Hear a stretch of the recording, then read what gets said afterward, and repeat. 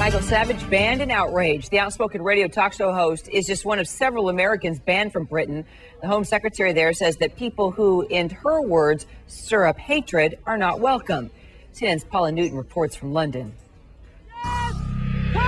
When Britain decided to formally name and shame those it believes stir up hate, Americans Fred Phelps and daughter Shirley could have fallen under the category of the usual suspects.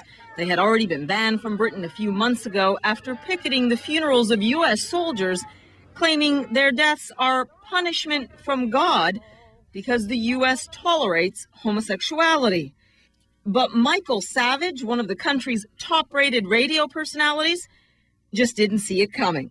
He, too, has been banned from Britain by the country's Home Secretary, Jackie Smith, for, in her words, seeking to provoke others to serious criminal acts and fostering hatred which might lead to inter-community violence.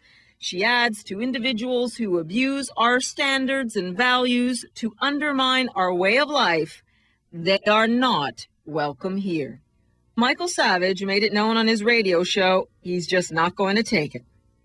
I will sue her until the last day on earth to prove that she, in fact, is the individual who the English should be afraid of, not me. Savage says he will sue for defamation and accuses the British government of gagging free speech.